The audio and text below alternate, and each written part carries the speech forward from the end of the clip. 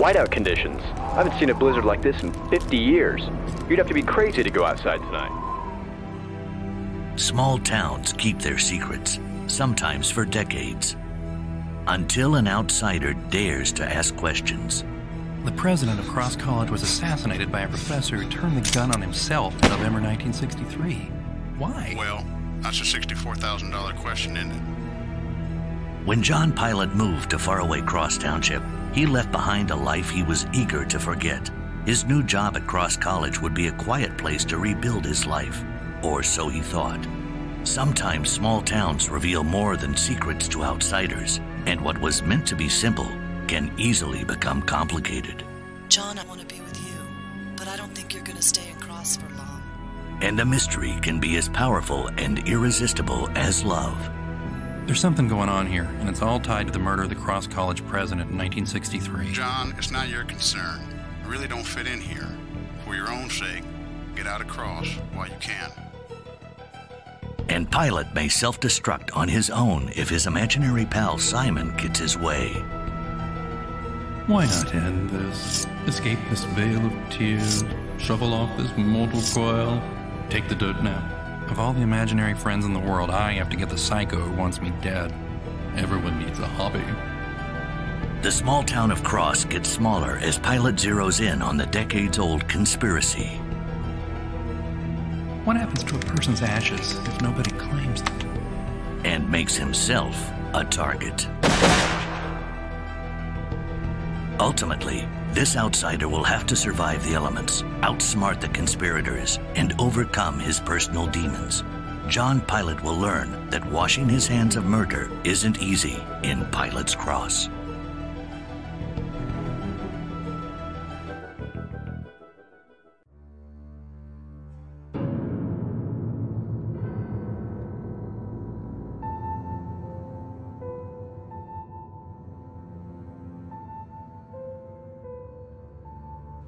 Hello and welcome to Mysterious Goings On. You probably don't recognize my voice. I am a guest host today. I'm Brian, and Alex interviewed me a couple of weeks ago related to the creative process. I enjoyed it thoroughly. It was a great time that we spent together.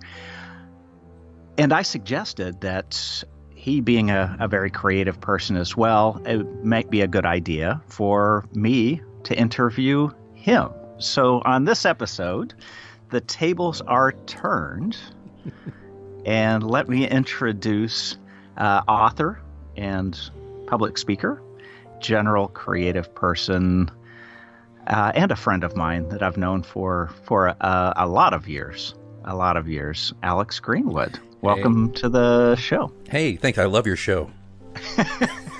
Long-time listener, first-time caller. It's great to be on it. And thank you for being such a wonderful guest, by the way. The interview with you talking about creativity in the food service product design space and how restaurants work and all that, by the way, it's one of the top downloaded episodes in the history of the show. Awesome. People love it. It's really great. So thanks so much for having me. Sure. It's my pleasure, and I'm glad I get to do this. I know, you would not probably have spoken as much about your process had I not jumped in and interviewed you. So I hope the listeners will appreciate your, revealing some of your process in this space as well. Yeah, particularly, I think it's kind of a twofer. Hopefully the interview we'll both be happy with goes that way, where you're not only asking me about my process, but we're talking about a book series that is just replete with crazy, interesting stuff. So yeah, absolutely. And now we're now 10 years in. Is that correct? This is our 10th year of the John Pilate Mysteries, and I can think of no better month, by the way, than October to be talking about this stuff, because this is the month of most of the books. I know Pilate's Ghost. I know the upcoming Pilate book, which I have not done the cover reveal as of this interview, or the title reveal as of this interview yet. But probably will reveal it here because by the time this goes to air, it should be out. But that's coming on Halloween as well. October's my favorite month, and it's just so great. And so how wonderful that it all timed out what we're talking about. the spooky subject in the spooky month. Yeah, it's and that's something I hope we get into, which is the pilot series is not only about mystery, it's about the mysterious in a lot of ways, which I think is kind of fun. It really turns the genre just a little bit. Thank you. I appreciate that. I've tried to do that. So let me start All right. by predating. We're going to predate the books by 70 years to an inspirational event that led to some of the character development and some of the story development in the pilot series. Yeah, I mean, in this true story, I eventually found a way to start the germ, the seed for an entire series. And yeah, it all stems back to a fateful day, April 25th, 1950, at a small land-grant college in southeast Nebraska. And okay, so let's sure. jump in and say, okay. So my first question for you then is how did you learn about this story? I was just a month or two into a new job. I'd moved from, as you know, and some of our listeners know, I was originally from Oklahoma. I had spent about the first 32, 33 years of my life there. And long story short, I took a job, kind of changed everything in my life. I'd lost an election, and I'd lost a friend, a close friend had passed away. My beloved grandfather had passed away. All this happened in about a year. And the company I was working for was starting to implode. It wasn't my company, but I was a VP there. It was just all the signs pointed north for me. It was like, get out of town, go. Right. This place is not for you anymore. And so, as you know, I did clean break. I did something similar to what you did when you joined the service years before. You just like, my destiny is elsewhere. And I left and took a job as a director, PR, public affairs, marketing for a small college in Nebraska. It was called Peru State College. And Peru State is the oldest college in Nebraska. It was formed in 1867. Anyway, I was more or less the right arm to the president of the college, Dr. Johnson. He hired me, really charismatic guy. He and I looked like a good team, a good unit. And that's a lot of my career before I started my own PR agency was that. I was usually the right arm to a C-suite executive. You know, PR people often are. So anyway, we developed a great relationship. So about a month in, it's just funny. This is a tiny little town real quick. It's like 600 people at the time. And then unless the school was in session, then it ballooned up to, 1,500 or something like that. So I remember I was hired, and I came into my office one morning, had my coffee, and there on my desk is this big fat manila envelope, like sealed, and there's a Post-it note on it. And so I believe it said something it was in the president's handwriting, and it was something to the effect of, this comes up from time to time. Please make sure you're up to speed on it. Familiar with it. Okay. So I opened the envelope, and there's roughly 60, 70 pages worth, basically, of the tale of a murder-suicide at Peru State College back in 1950. Wow. So this was 2003, and I'm reading about something that happened in 1950, and I read about the main thing, and I think I sent this to you, B, was the Nebraska History article by Nancy Moran. Correct. Yeah, that detailed it fairly well, at least the basic events. Right. It's a good chronology, and I think it's out of print, but it had that, but then it had dozens of affidavits, and it had crime scene photos and all this stuff, and I remember just reading it and not looking up for another hour.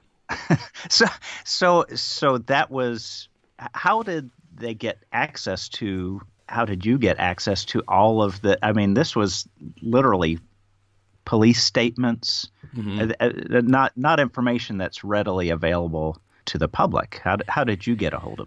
Well, apparently, and I later asked the president, who didn't know a lot about it. He had read it too, but he had just read it, but he was like assigning this to me. And I asked around. I asked the librarian, Roger, I believe, and a couple others, and they said, well, there's a little bit more here and there, and they helped me with that. But apparently, the school, because it's an educational institution anyway, and the event happened there, they had copies of everything. I didn't have to go very far to find anything. It was all there. It was I mean, Brian, it was literally a gift. It was like, here.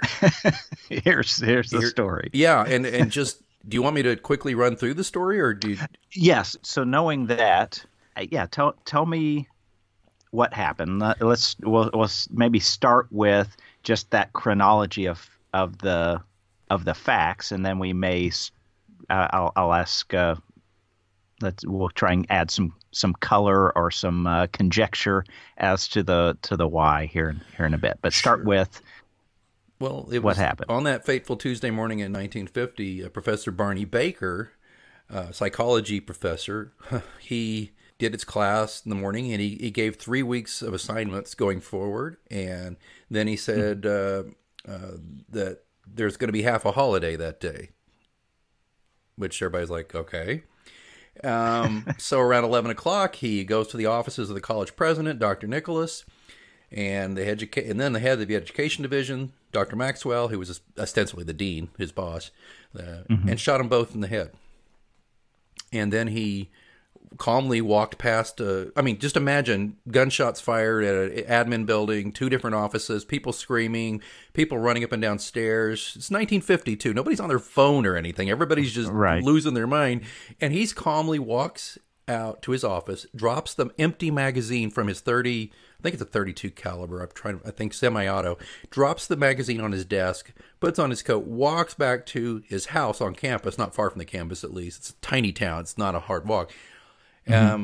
Puts out a note and shoots himself in the head. And there he is. So, I mean, that's the very bare bones thing.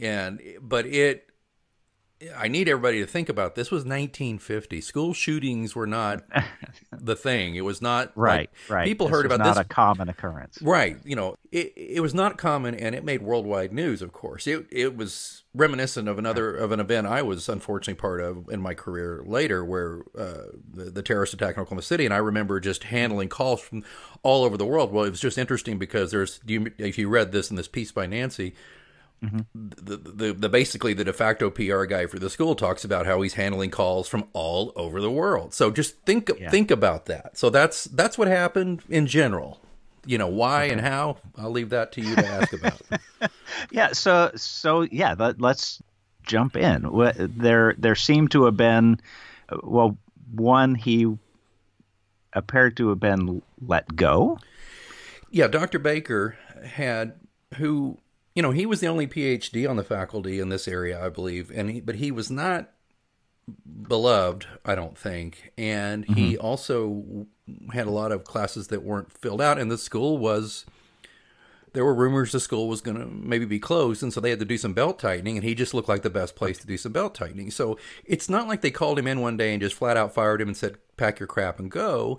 The president said, I will help you find another job. This is just for the good of the school. And Baker took it really hard, really personally. Yeah. And this was not a crime of like, I'm going to go do this. He planned it. He'd written a letter, a suicide note. He had written, he had taken care of his bank accounts. He had taken care of his wife. He had taken care of all the things he needed to do. He'd put all his ducks in a row. And the last 2 or 3 ducks were killing those men and himself. Wow. And what's interesting is there's some conjectures that whether he really actually meant to kill anybody but the president, because like it was convenience because the other person happened to be in the office. Yeah, like he was walking by and he's like, in for a penny, right? Might as well. I mean, there's some conjecture there because I think some of the stuff he wrote later made it sound like Maxwell may be alive after I'm gone, and I'm not sure about that 100%. It's been a long time, but either way, he murdered those people. He traumatized. I mean, both of these men's assistants. One of the assistants, Dr. Maxwell's assistant, saw him put the gun to Maxwell's head and pull the trigger. And Maxwell never saw it coming because he had a habit of not looking up when people came in his office. He was always reading or doing something, and unless they addressed him, he just assumed somebody was putting papers on his desk or whatever. He didn't even look up, but his assistant, she saw it, and so imagine that trauma. And then of course, Miss Steppen, who was the president's assistant, she heard the shots, but he'd gone behind closed doors, and you've seen. So she was in an outer office, and he was in the inner office. Okay. Yeah, and it's creepy knowing too, by the way, that I officed in that building. Right. And yeah. I tried to remember. I think there had been some remodeling since then, so the exact spaces were no longer being used by the same people. And I'm probably going to get called out on this. I'm trying to remember, but I think that at least the office where Dr. Maxwell, where the dean basically was, I think that got turned into a storeroom or a closet or something. Maybe it changed the space dramatically. Yeah, at least. So who knows? But around 2003 through around 2006, when I was there, that's what it was like. But it was, it's funny because I'd asked, because I'd work a lot of late nights. I had nothing else to do at that job. It was a very small town. All I had to do was, I was also sports information director in a lot of ways. So I would go shoot volleyball games, football games, and basketball games, come back, process the photos. I just had nothing else to do. So I'd be there late at night. And I'm disappointed to relate to you that I don't think I was ever haunted by anybody. No hauntings. No pilot's ghost. So they're very good. So something that I found pretty interesting, just putting things in time and maybe in the personality of the nation standpoint, is that the murderer just calmly walked past the secretary. Yeah. The female administrators. Yeah. And it was almost like it was, I'm going to commit this heinous crime, but keep the women and children out of it. Yeah, because just walks by. Right. That's funny. No, it's not funny. Haha. It's an interesting thing, and the idea is that he had his grievances, but he had no stomach for collateral damage. Is what I'm hearing too. Right. Not only is it the quasi sexist of the time to not shoot women and children, but also, as insane as he obviously was in those moments, there was a clarity of thought. It was like, you wronged me, I'm going to get you, Right. And so that's, it's a great point. It's creepy as hell too, because when you think about some of the affidavits where they say, I was going up the stairs while he was coming down and he had a gun. He could have blasted away at several people. Right. And just didn't. And a couple of these people he didn't particularly like. That he let off the hook because they were young up and comers who were taking his job, but he didn't blame them. He blamed the bosses. Right. Yeah, and it's such an interesting. You mentioned the premeditation of and preparation leading up to the event, and it's interesting. There was kind of an interesting note that he left about. Basically a handwritten will, if you will. Yeah. You want let me it's short enough to where I could read part of it to you if that's what you'd like. Let me dig this up here. Okay. This is from Dr. Barney Baker. He left this to C.A. Huck, who was a part-time math instructor at the college, and I guess the closest thing he had left to a trusted friend. Part of this ended up making it into the book.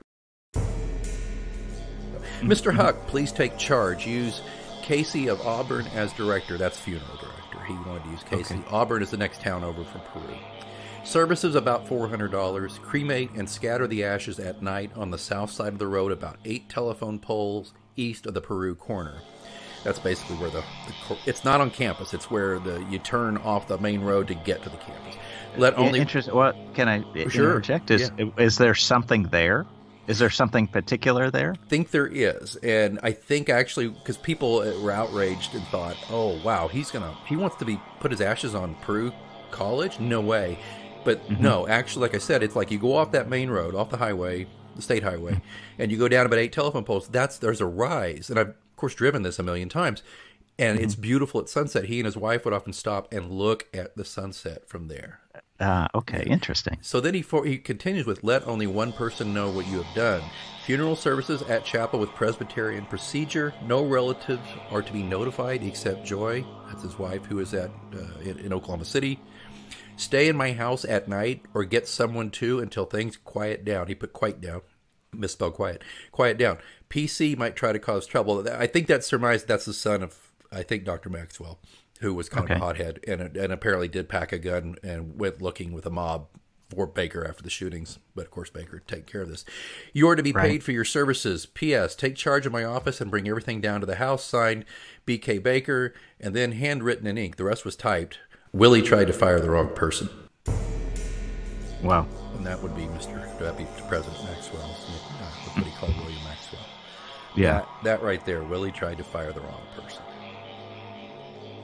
Interesting. Yeah. So okay, so this event happens, and in a small town. I mean, it made global news, right? But it's in a small town. That must have just been a huge scandal. Yeah, there's a lot of comments in Nancy's article and some other stuff I dug up where, people are writing about it and saying that this is interesting to me. And I'd love to, let me just dig this up here.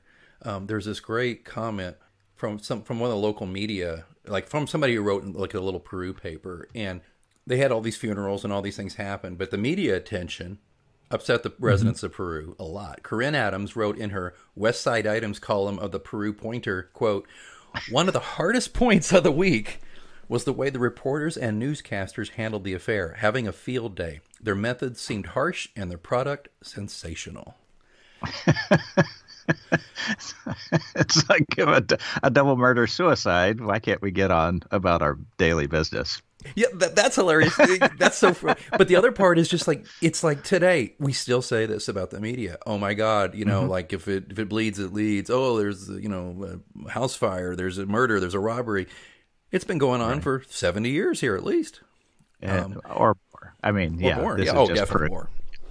So yeah, so interesting, So now let's spring forward now to so you've had this story. You did with a lot of it given to you, but then you do some independent research. At what point did it click that this was the seed of another story? I gathered all the materials I could, and I photocopied that entire file, by the way, that the president had left on my desk, and then some other stuff that I'd found and some other research that I dug up on microfiche and things like that. And because again, you remember, I had plenty of time when I wasn't working to. Sure. But sure. Right. But I was not in a frame of mind I'd written things before. I had a degree in writing, but I had come off such a really rotten few years, and I had a bad health scare too. So that's, and I'm mentioning some of this stuff because if you've read Pilate's Cross, you're going to be going, oh my God, he didn't just borrow from, history. He borrowed from his own history to a degree. And we can talk about that if you wish, but I had a health scare, thought I had cancer. These things happened and I just wasn't in frame of mind to write, but it was interesting. But I knew full well, because my grandfather, who was a noted author of books for 50 years, he told me about how things percolate, and I knew for a fact how things percolate in my own brain. So I thought, well, I'm going to photocopy all this, and someday I'll get to it. And it turned out that I left Peru to come to Kansas City and take a job at the TV station here, the PBS station, and to be to date the young lady who became my wife.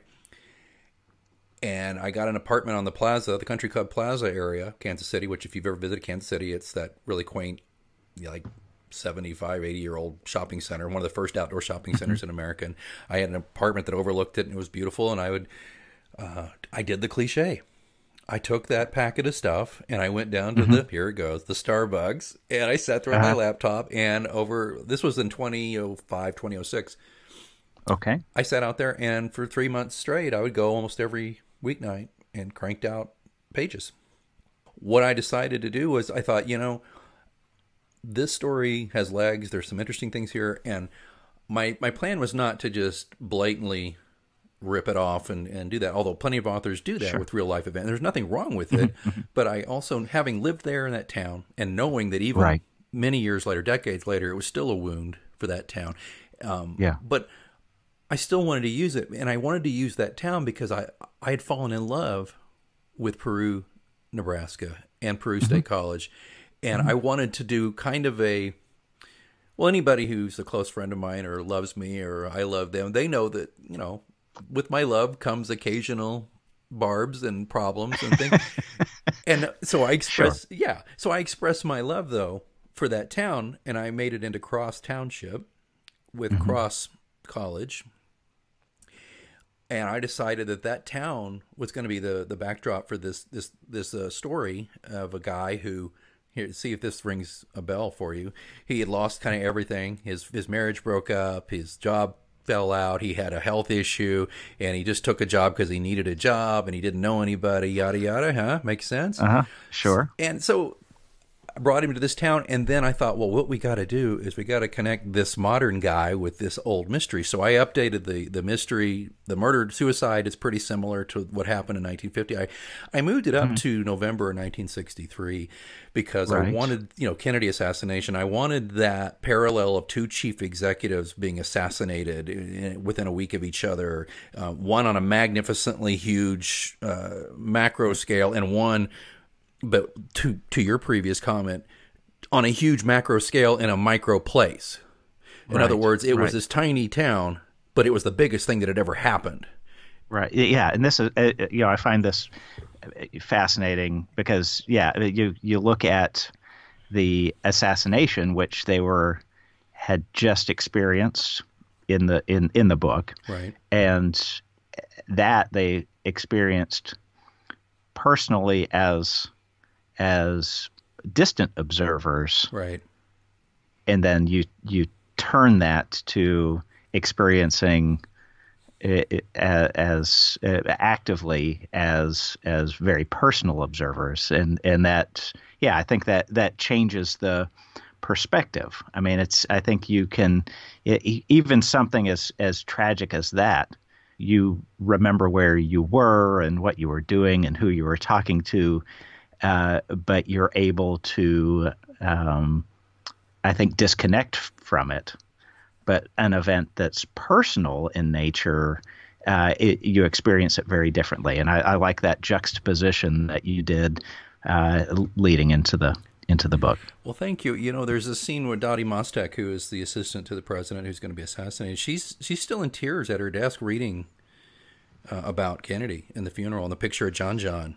That picture's on the front page of the paper, and she's still there. And there's these gentlemen from the office supply store or whatever there to try to get a new contract, and they're out in the anteroom, and they're all just uncomfortable because this, and then Brady Bernard kind of shuffles through and barges ahead of these guys, and they're like, no, it's okay, fine, and they're all like, wow, that's a nice fella. I mean, it just, I wanted to set that stage, and I also wanted to establish that Brady Bernard was kind of a Lee Oswald type guy. He was off. He was different. His social skills were not great.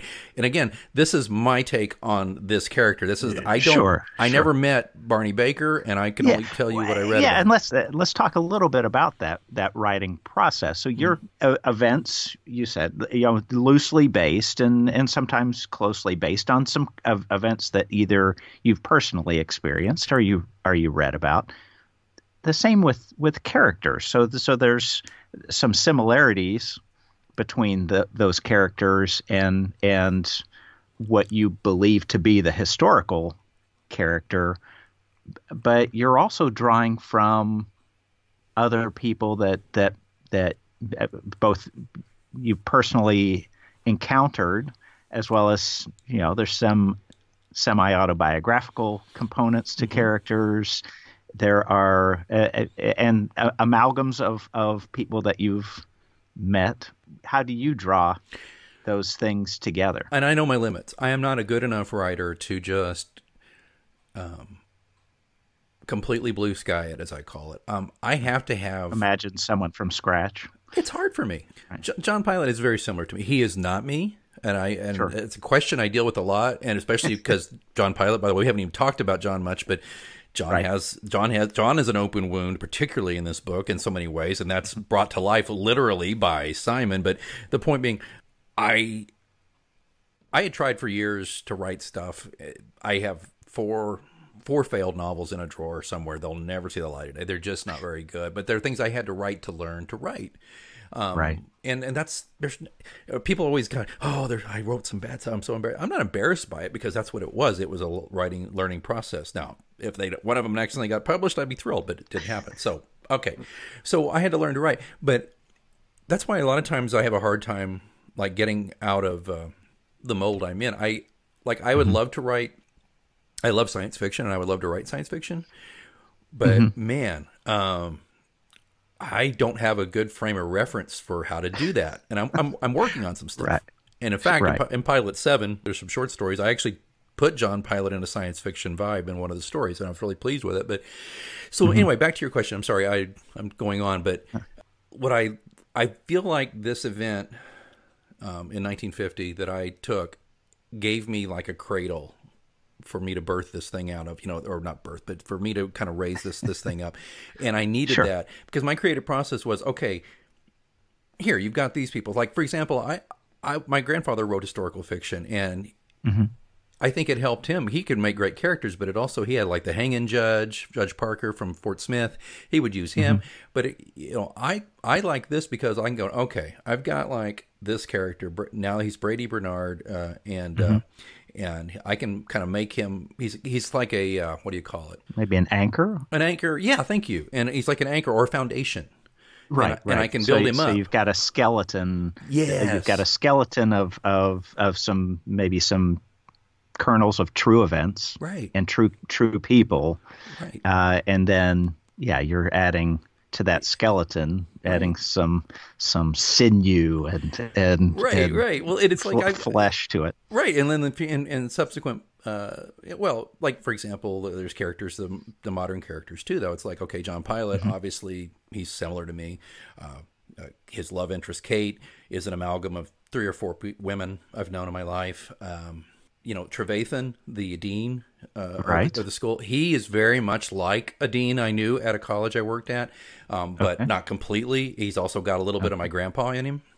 Hence the name. Hence the name, Trevathan, right? But he, by the way, my grandfather was never as ornery as Dean Trevathan. Dean Trevathan's like kind of a son of a bitch through a lot of it. But so yeah, I'm sorry to take so long to answer that question because it's one that's hard to. But I want to admit that early on, especially with this book. Right. It's nerve-wracking because I really wanted to do well and I wanted to do right by the story, and I thought it was too good an opportunity to blow it by writing a crappy book. Very good. Very good. So as advice for other writers that are maybe leery of using what they're close to and what they know, what would your advice be? I mean, I think I know the answer to this, but well, the first thing is just remember this, and it's in the front of the book. Is this is a work of fiction? Names, characters, places, brands, media, and incidents are either the product of the author's imagination or are used fictitiously. The author acknowledges the trademark status and trademark owners of various products referenced in this work of fiction, which have been used without permission. Thus, publication use of these trademarks is not authorized, associated with, or sponsored by the trademark owners. That's your get out of jail free card. And I mean, it doesn't mean it gives you license to base on a living person, a character who is so obviously that person, and then you make them into awful person. I mean, you don't want to slander anybody. Sure. But again, it's a work of fiction. So that's your ticket right there, is like, if you are like, I want to do a story, I want to write something, but I need a little help maybe getting that first bite of the apple. Finding an historical event, particularly an historical event that's really not ever been used at any other time. Sure. Hang your hat on that and build it out from that. I think there's nothing wrong with, well, obviously I think there's nothing wrong with that.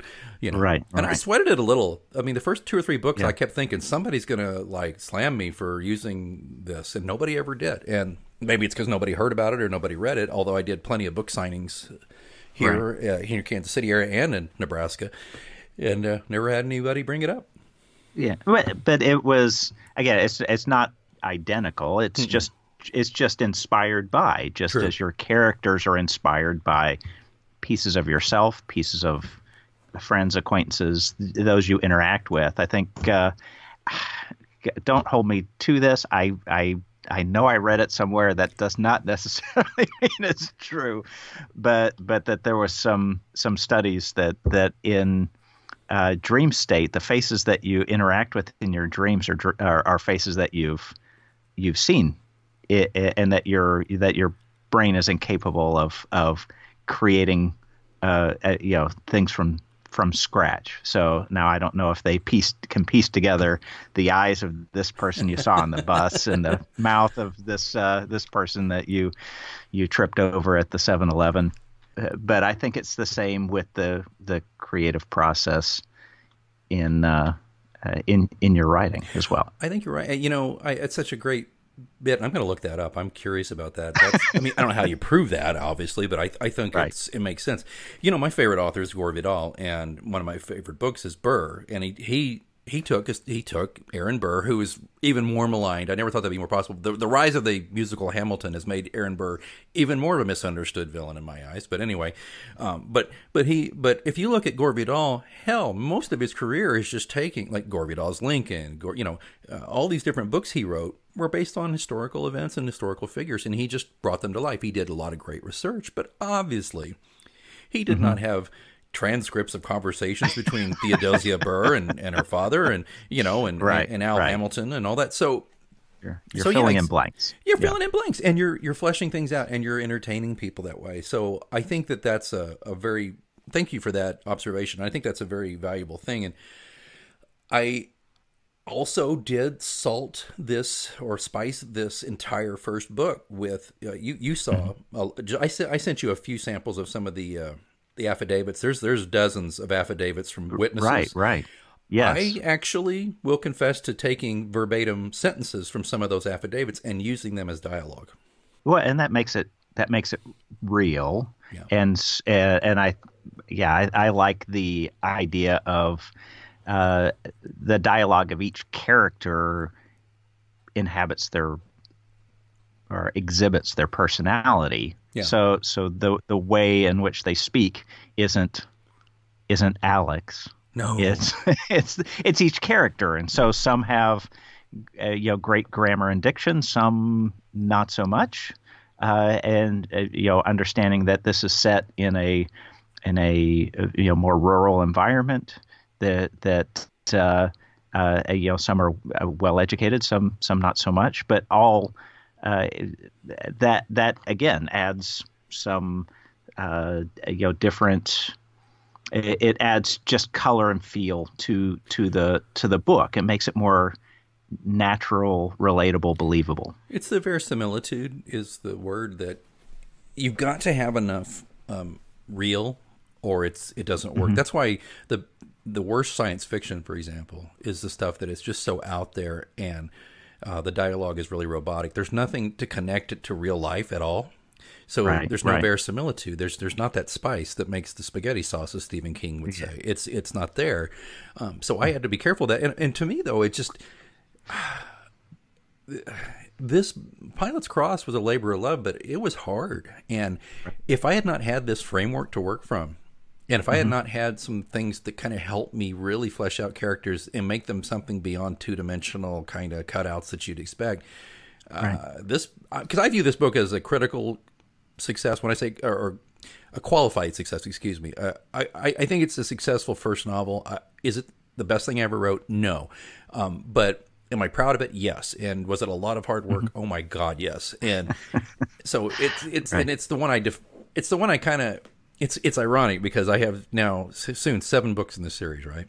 Right. Just and again, we're about to celebrate 10 years of the pilot. It'll be December books, December 7th or something like that is the 10th year. Yeah, and but it's like, I hate to admit this, but some people say, "Oh, I want to start reading your series," and I'm like, I almost wish you didn't have to start with Pilot's Cross. It's a good book. It's, to me, it's like Star Trek. Think about this, like the Star Trek movies, the original. It's like, okay, everybody loves Star Trek II: The Wrath of Khan, right? Yeah. But not everybody likes the movie that came before it, Star Trek: The Motion Picture, because it's slower and it's a little clunky in places. It's bigger budget and it has probably a bigger story, but it's just not as interesting to most film fans as an exciting action film movie. Yep. Okay, Pilot's Cross could be Star Trek: The Motion Picture, and then Pilot's Key, the second book, is Wrath of Khan. I mean, it's just the way it seems to have shaken out. That Pilot's Key has sold triple the number of Pilot's Crosses. Sometimes I just tell people start with Pilot's Key, and if they like it, to go back. So for a new reader, so this becomes the the prologue to the series. It's a good. But I don't want to sell it short. Right. There's so much more exposition. It's the first book, but the problem is I had a writer friend. Well, I'm not going to let you off the hook saying it's exposition for the series because you didn't know you were writing a series. He said there's just a lot of rookie exposition in here, and I'm like, well, I didn't know how any other way to tell the story. And it wasn't like that friend was like killing me for it. He was just teasing me a little bit. Like, please don't act like you were going to write the whole series because you told me yourself years ago this is the one and done and. Sure. Get it out of my system, but I couldn't. I just couldn't. So back to the locale. I wanted to maybe drill in on that. As you know, I kind of grew up in a small Midwestern town. Went to undergraduate at a maybe a little bit larger, but not much larger. That's where we met. Small liberal arts college in a fairly rural area. So for me, I think I'm one of many, many people in the flyover states and flyover cities or towns that can just relate to the way that you describe the surroundings. Oh, so for me, we've talked a lot about character, but creating a visual picture of the area is another I think key to your creative process to drawing people in to the entire scene. You want to maybe talk about how you do that as well? It makes me feel really good that you say that because frankly I think I'm not the best. That's not the strongest part of my work. I think and maybe I'm wrong, but I think I write pretty good. You already said this, really good dialogue, and I bring characters to life that way. But I'm also fairly minimalist in describe. I am not one of those painterly writers who's got to describe everything and every stitch of clothing. I'm not doing a catalog, so I don't want to describe every stitch of clothing. I might describe one or two aspects of what they're wearing, and I might describe. See, this is what's interesting that you say this because I might describe one or two things about where they are. Mm-hmm. Or maybe a smell, or you know what I mean, or a color of a leaf, but that's about it. But if it's doing the job for you, though, because apparently it puts you in the place. So. Yeah, and maybe it allows my imagination or the reader's imagination to fill in the blanks. I think you should. I think writers I don't like reading books where the writer is holding my hand the whole time. And I purposely, by the way, go out of my way to not describe. Nobody really knows what John Pilate looks like. Mm-hmm. Now, you have a better idea, Kate, because one, she has a great ass in her Levi's and she has blonde hair, right? But that could be anybody. I mean, how many great blonde-haired beauties have you seen in your day? You make that any way you can. Trevathan, the one thing we know about Trevathan is that his eye got damaged in the war in Vietnam. So he's got steel gray buzz cut or crew cut hair. That's it. And he's tall. And Jack Lindstrom, well, I always draw, I believe he has a goatee, but he also, he has some kind of facial hair, and he's always impeccably dressed, but impeccably dressed in this location is overly dressed. He's a little too much of a dandy for this job in this town, which says a lot about him, right? So I appreciate that. So when I'm doing things, like I said, I don't want to be overly led by the author, and therefore as a writer, I don't want to overly lead you either. I want to just give you a few little bits and pieces, and apparently that does work to get you in the mood. And because there's nothing better than your own imagination, because I view my writing as a partner with your imagination. That's great. That's great. Yeah, it works. And then from here, I will maybe skip around a lot, but John escapes the crosstown ship, and he survives, and then goes to some more exotic locations. Right. Spend some time in Key West, and so from a process standpoint, was it just an area that you fell in love with, that you personally wanted to relay that love, or what was the rationale for jumping to something that different? Pilate goes from Pilate's Cross, as you said. He leaves Cross Township, and then he goes to Key West, Florida, for new adventures in Pilate's Key. But he still brings along with him people from Cross, and that there's still plenty going on from Cross. But why did that happen? Well, there's something, there is a theme with John Pilate, is he's always running away from something, usually himself. Right. But he had this very traumatic, he survives. Sorry folks, if I'm giving you a spoiler here, well, there are 7 books, so he probably survived. He survives, but barely what happens in Pilate's Cross. And he needs to rest and relax and recover and go there. And so the reason that happened, why people are like, God, Key West, that's a complete what? Who? Yeah. Well, the reason is because and here we go with Mr. Imagination here, me again. My wife and I, we got married in 2006, and we honeymooned. We got married in Florida, and we honeymooned in the Florida Keys. And actually, we stayed on Marathon. Don't do that. It's okay, but it's if you want like a lot of excitement and stuff and nightlife, which we did back at that time. We were younger than we are now. Marathon wasn't it, but we took a day and went down all the way to Key West, and man, we had a blast. So much fun. I fell in love with conch fritters. We did a ghost tour of Key West, and boy, did that open up so many of the things. Like there's a whole practically chapter in Pilate's Key about all the weirdness of Key West, because I wanted to go from Pilate's Cross, where all this small town weirdness, and I wanted to go to another small town, because Key West is a tiny town too. It's on a tiny island. Right. It's the only part of the Caribbean the United States has, and it's right out there. And I thought, I want to go to a tiki drink flavored weird town and have some shit go on there. And I wanted that whole idea. And that may be, by the way, though, where I finally came up with a character that loosely based on a friend of mine, but I invented this new character that became huge with the readers. Taters Malley was born in Key West. And good old Taters. Good old Tater. He was just sitting there having his breakfast, and he and Pilate actually almost get crossways in that first meeting and all. But that character, he's loosely based on a buddy of mine, but this buddy of mine is not a crusty charter boat captain. He is not a lot of these things, but there's a certain aspect of his personality. I thought, ooh, that would work here. Pilate's Key, I wrote that so quickly. Yeah. It's the Wrath of Khan of the series, and it really has done well. I think I wrote it in 3 months, and then within another 3 months, it was out. Wow. Yeah. Wow. I'd gotten my confidence finally from Cross, and that's how. So it may be reflecting back on your discussion of Pilate's Cross, is you now have some fleshed out characters that you just need to now drop into an interesting place in an interesting story, and that makes maybe the writing a little bit easier. People have asked me before.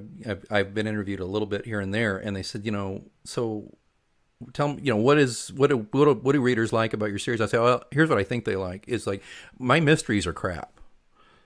Okay, there's not like Agatha Christie is getting no competition out of me. But here's what it is. I want to take interesting people, and I think I've got a really nice roster of interesting characters, and I drop them into mysterious or suspenseful or thrilling situations. And that there's a little bit. I'm being a little hard on the mysteries. I mean, there are some mysteries involved, and there's some guessing going on. But Pilate is not a detective. Pilate is just this guy. And he just stumbles into shit, and he's got friends who help him. But more often than not, Pilate doesn't even survive by his wits. He just survives by sheer luck.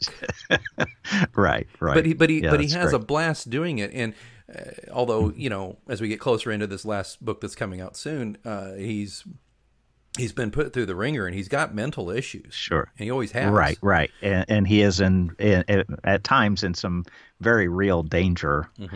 That's quite palpable, and he's trying to figure out how not to die. Right, because it's like, he was nearly killed in the first one and the second one and the third one. Well, he's nearly killed in all of them, and we should probably talk about that.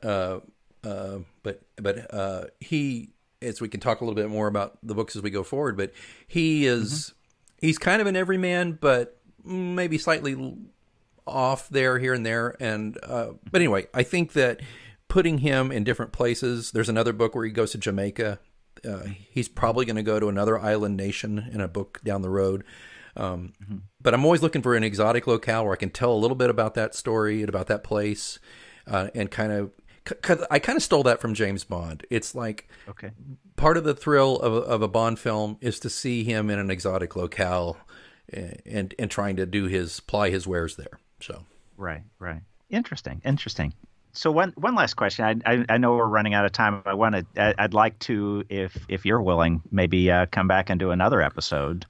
Oh, we haven't even finished here. We haven't even finished the entire history issue of Peru State and Cross Township. Correct. Yeah. Sure. But I did want to ask you. So you mentioned Tater, and you mentioned John as an everyman. Is Tater, in a lot of ways, maybe the sensibility or the conscience or sensibility of the everyman? Although you also have Simon, right? Well, see, I love where you're going, because here, we'll go back to Star Trek for a minute. They often say that Kirk, Spock, and McCoy are the id, the ego, and the superego, right? Interesting. Okay. Now think about this. Tater's, Simon, and Pilot it's the id, the ego, and the superego. By the way, listeners, if you haven't read, Simon is kind of a doppelganger that, you're not sure, especially after this first book, if he's actually real, or if he's just in Pilot's head, or what's going on with that, or is it like a Sixth Sense kind of deal? I had people who used to think that all the time. They're like, it's like the Sixth Sense, isn't it? Pilot's dead, or this is that. And I was like, well, it could be. And I was like, God, that's better than what I wrote. Just read on. Continue to read. Yeah, but please keep reading, even though I don't have anything near that interesting. I think Tater's is definitely that aspect, though. The everyman, he's there to keep Pilot grounded in a way that a woman, a sexual and romantic partner can't, because Pilot has some issues, and that are. And by the way, Pilot's mental issues are part of an enormously long arc through this whole series. But I feel sorry for women who fall for Pilot, because he's damaged, he's broken in places, and and sometimes the strain of a romantic relationship pushes hard on those broken places, and he lashes out and reacts poorly. And he has issues about being needed and wanted and desired and truly loved. So, but with Taters, who is not just he's a lot like, he is the guy who kind of grounds Pilot. And I say this because I've never really told you this that much, but you being my longest term guy friend, I mean, there is some of you there, because there is a love that Taters and Pilot have for each other that now you and I are better at expressing that with each other, but their expression of it's a little more like another buddy of mine who's got some of physical characteristics of Tater and some of the kind of the weird sense of humor that's Tater's. He and I care about each other too, but it's not like you and I express it. And I'm not. It's not bad. It's not good. It's just different people. Sure. So the everyman, but I like to look at him more as not quite everyman, but more as like, this is the anchor. This is the guy who, when Pilot is losing his mind, he's like, hey buddy, let's have a Modelo and calm down here, man. Because you do that for me all the time. You're like, when I